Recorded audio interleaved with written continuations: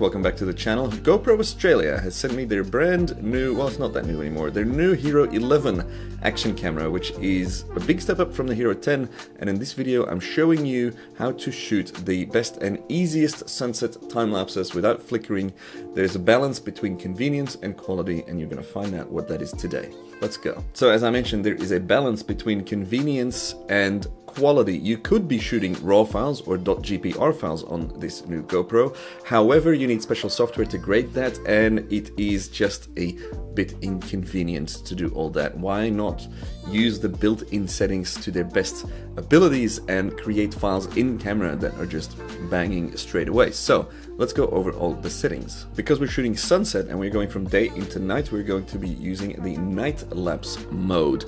Night lapse mode has a built-in algorithm which smoothly changes our exposure as well as our white balance, which has been getting better and better with every iteration of the GoPro. Now, what about all the other settings? You want to capture the highest resolution possible, because why not? So set it to 5.7K. This uses the entire sensor, which also makes it easier to crop in post for both widescreen as well as vertical and square crops, obviously. Enable the linear lens, and for format, we're going to be shooting video, not photo, because as I said, photos are just hard. There's a photo sequence in LR time-lapse, and you know what? It's really slow to edit these.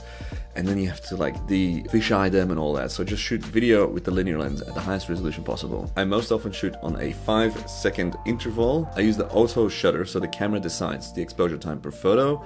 I set no duration limit, and I set a 3-second timer at the start so that the first frame isn't wonky, because I press the camera and then it moves and then it stabilizes. You can use scheduled capture to shoot a sunrise while you're snoozing in bed if you live in a place with a view like I luckily do.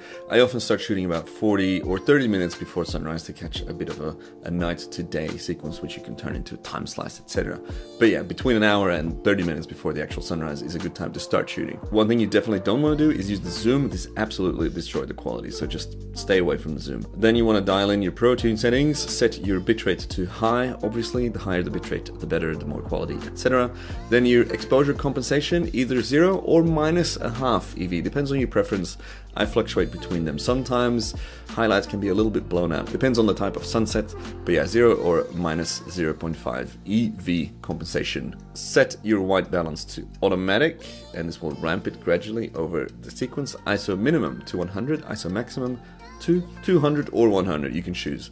The lower the ISO max, the lower the noise will be in the final bits of the sequence, and also the longer your light trails will be, and the faster it will start trailing your light trails, because it uses a longer exposure to compensate for the lower ISO max. Does that make sense? Set your sharpness to medium, and then as for colors, I go with natural colors because sometimes the other ones can go a little bit too far, and you can always add a little bit of extra color grading in an editing app that you prefer to do it yourself. But if it's baked in, it's harder to remove it as opposed to adding it on top later on. And that's it for all the settings. Start shooting when the light is nice, or about an hour and a bit before the sun actually sets. Check out Google or an app like PhotoPills to check out at what time the sun sets. Make sure your clock is set correctly, and then just let it run until the battery dies, or plug an external battery in and let it run for much longer. And that's all I've got for you today. A quick little video about how to shoot nice sunsets and sunrises on the GoPro Hero 11. If you want to learn more about time-lapse, check out my free ebooks about time-lapse and hyperlapse